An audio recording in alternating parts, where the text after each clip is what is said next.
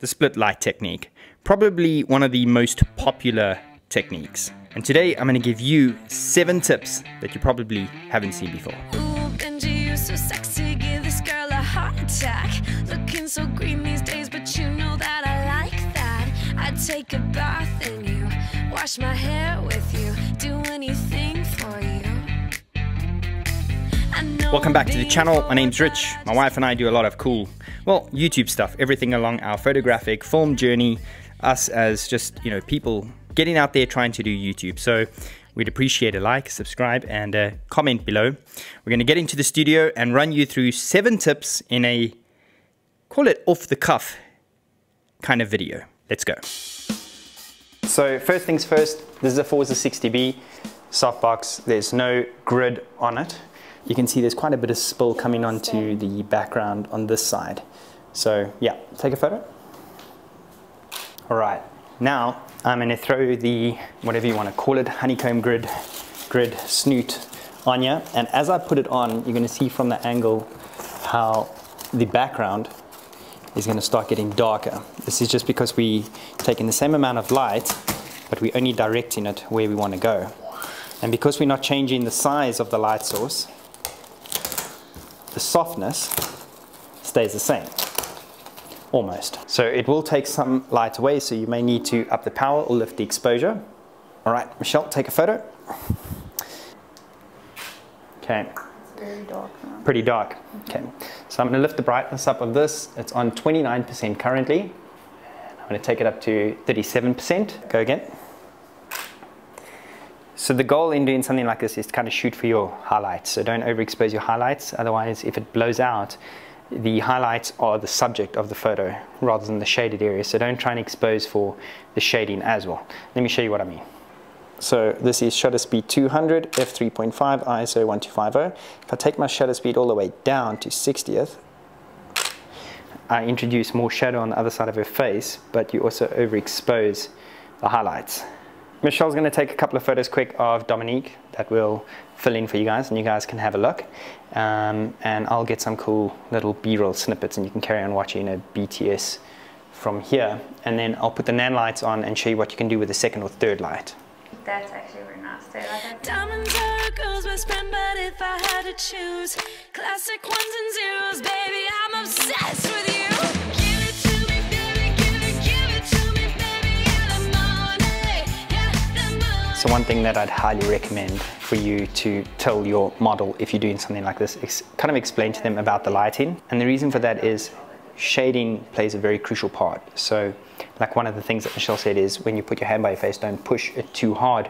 This is due to the fact that you're going to create unwanted shadows, because the shadows are going to look a little bit harsher than they usually do because you're playing with lights and darks.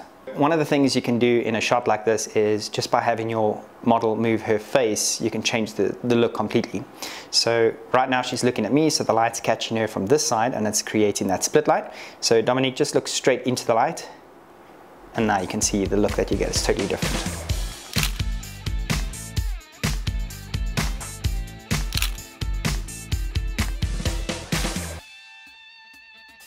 When you move the light too far behind the subject or too far in front of the subject, so this is not your normal lighting where you'd bring it down from your Rembrandt lighting from like this side, you don't do that. So instead of doing something, like this, which is standard Rembrandt lighting, you'd bring it around to split lighting.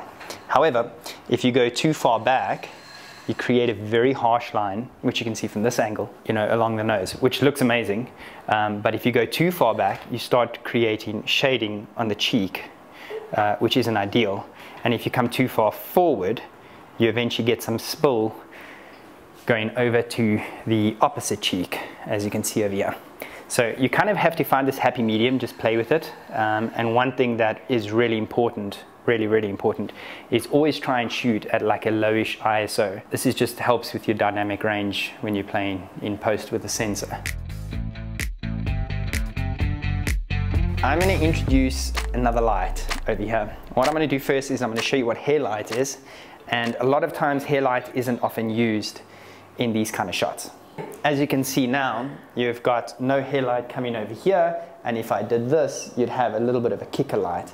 The problem is it creates a very odd look due to the fact that you've only lit up one side of her face and you've got like this random hairline. So it looks like the outline of her head is here, but the rest isn't there. Not something you want to do. So what we're going to do is we're going to gel the background. And because obviously when you do these kind of shots, you black out the background, you can't use colored paper. Check how dodgy I look there behind you, over your shoulder. Okay, so That's you. yeah. So now what we're going to do is we're going to put on one of the Nanlite PavoTubes over here, and then you've got that pretty cool look. I'll quickly put on this microphone for you guys. I don't know. Right, so this is going to glow a lot more than it is in the photos, just due to the fact that, you know, video is shot at a much lower shutter speed and your ISO is quite high. So that's kind of the look that you get. So we'll grab a couple of photos. On this angle, it looks pretty cool, not gonna lie.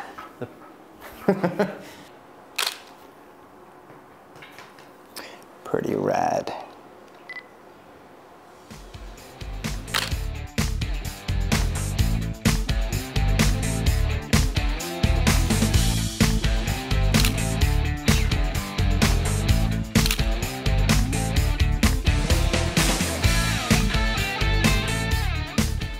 When you play with this, her hands and everything, accessories are quite tough with split light. Do you want the bow in the back or the front? The front's fine. And then just turn it a bit sideways for me. If you do something like this with this type of lighting with the gel in the background, with hats it is kind of a bit weird because you do have this section coming out of here, which looks a bit odd. So I'm going to switch the backlight off. And then, boom. Now, when you shoot the shot, you've got a totally kind of different vibe, which looks pretty cool.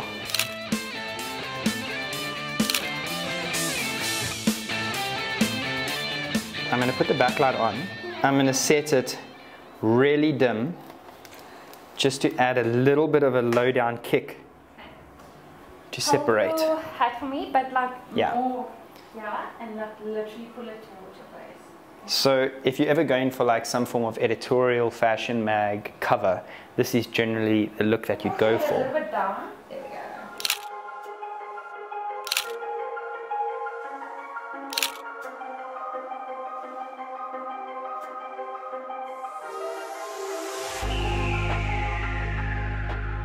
Now what we're going to do is we're going to add a third light.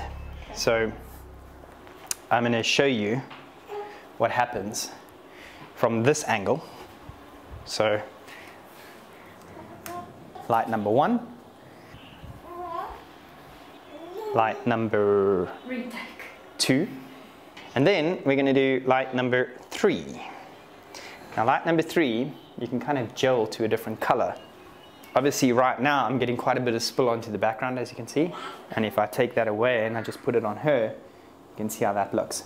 If I change this to a bit of a white light, this will give you more of like a rim light kind of effect rather than a color gel effect, which does look very cool, but this is changing the complete idea of a proper split light of a split light into something a little bit more artistic. So what we're going to rather do is we are going to play with some colors and do something like that. Or if you're getting spill onto your background and you're in a tight space and you don't have the luxury of that, you have the Nanlite egg crate. It literally looks like an egg crate, creating a very similar effect to the grid, like on the softbox. Now, you'll see no matter how bright I go or where I want to position it, I don't have to worry about the spill hitting the background.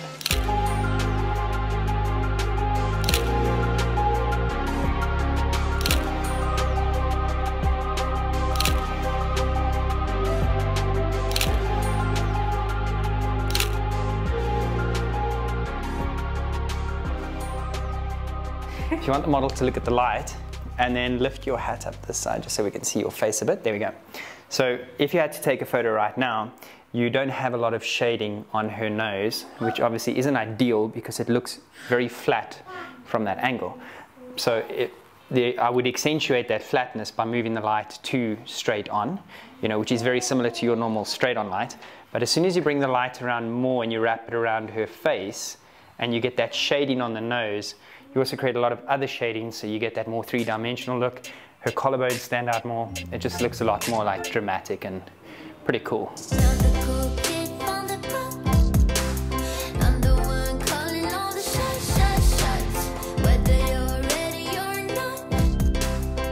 So that's it from us. I hope you learned something, and if you did, comment below. Let us know what you thought. Last time we did a video similar to this with some like sneaker b-roll. You absolutely loved it. So that's it. Wherever you are in the world, have a good day, good evening, good night. Goodbye. She's got a nice neck for this. You've got a great neck.